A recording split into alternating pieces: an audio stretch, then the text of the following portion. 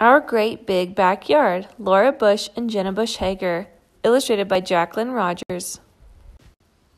Huddle, my BFF Hank said.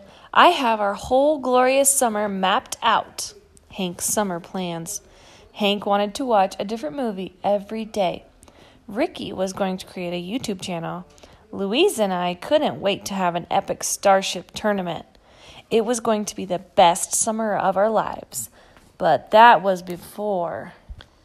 That night, Mom gave me the bad news. We're going to spend the summer on a road trip.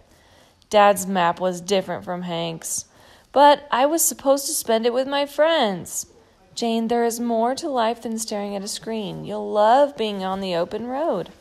As if I didn't have enough to worry about, my pest of a brother Sam kept bothering me. Come on, Jane, let's go outside. We'll practice camping. No way, I'm busy. On the last day of school, my parents picked me up for what they called the Great American Road Trip. I sent my friends a message. I'm leaving on a road trip. Don't know when I'll be back again. Oh boy, I hate to go. As we drove south, my parents sang along to show tunes. How humiliating. At least I had their phone to keep me company. Jane, put that away. You're missing some beautiful sights.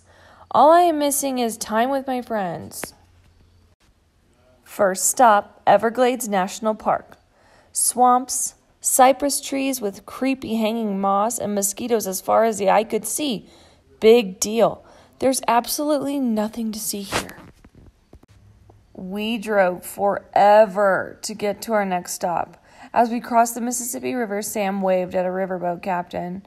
I hid behind my iPad. Ahoy, matey! Next stop, Big Bend National Park. I couldn't wait to get out of the car so I could finally play Starship. Jane, please put that away. Come look through the telescope. Oh, wow. The sky in Texas was huge and bright. Then, bless my lucky stars, a meteor shower lit up the sky like fireworks, brighter than any screen I had ever seen. We traveled west across the desert. Sam and I pretended we were astronauts on Mars. Next stop, Grand Canyon National Park. We tiptoed over the skywalk like acrobats on a tightrope. The river so far below looked like a shiny ribbon. As we explored, I sent a selfie to my crew. Yep, that's me on Blaze, my mule. The only thing missing is you. When we rafted down the Colorado River, I was a pirate captain with Sam as my first mate, navigating treacherous waters. Next stop, Yellowstone National Park. We were park rangers on the lookout for animals. Mountain lions, buffalo, and bears, oh my!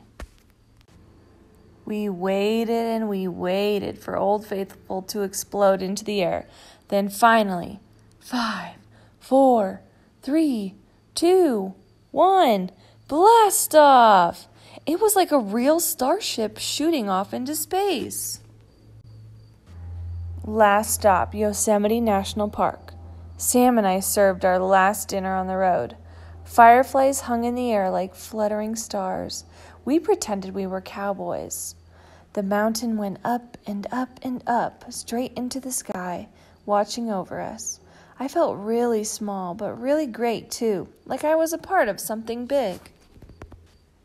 The next morning, I couldn't find my most prized possession, my tablet. Jane, you packed it away a week ago, Mom said. How can I tell my friends we're coming home? Wait, I got it. Dear Frank, hi from Yosemite. You'd love it here. Be home soon. XX Jane. What did you like best? I asked Sam. The campfires. I thought about all those stars. I'm going to miss our big adventure. I was sad when we got home, but then I took Baxter into our backyard and I had a brilliant idea. Mom, can my friends come over for a camp out? I told Hank and Ricky and Louise all about the places we'd seen. I had the best summer after all. It's spectacular out there. Just then a shooting star zoomed across the sky. Look, it's beautiful right here in our own backyard. The end.